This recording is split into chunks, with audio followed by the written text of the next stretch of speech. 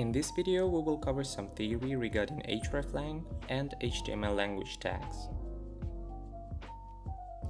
We will know what is their purpose, how they should be implemented, and of course some examples. First, let's cover the theory of Hreflang. The Hreflang tells the search engine which language you're using on a specific page, so the search engine can serve that result to users in a specific locations or people who use this language. And here you can see an example of how Hreflang can look in code. For example, if you create a different language version, Spanish for example, of your English language homepage, you would provide it to users by using a specific Hreflang tag, so that users with relevant IPs are served that page in Spanish instead of the English version. This will influence your bounce rate by making sure that the right audience lands on the right version of your page.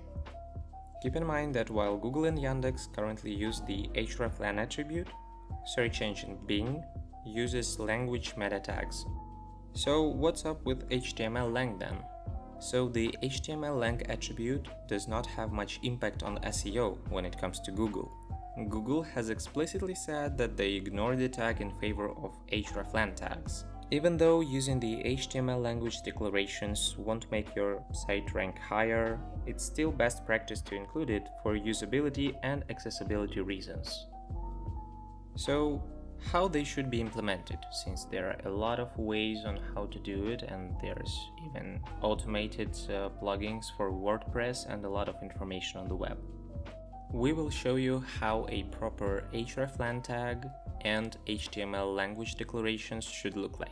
So here you can see an example of a proper Hreflang tag. Here you can see that each page correlates to the correct language. And here is an example of HTML language declaration. You can also see that we specified the language exactly the same as we did in Hreflang. And now you're all caught up on the basic theory about Hreflang and HTML language declarations.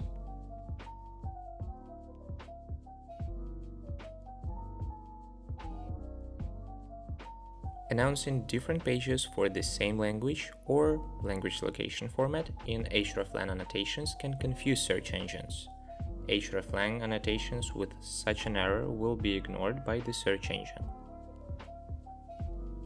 And here is a good example of how the issue might look like. Pay attention to the URL itself and the Hreflang.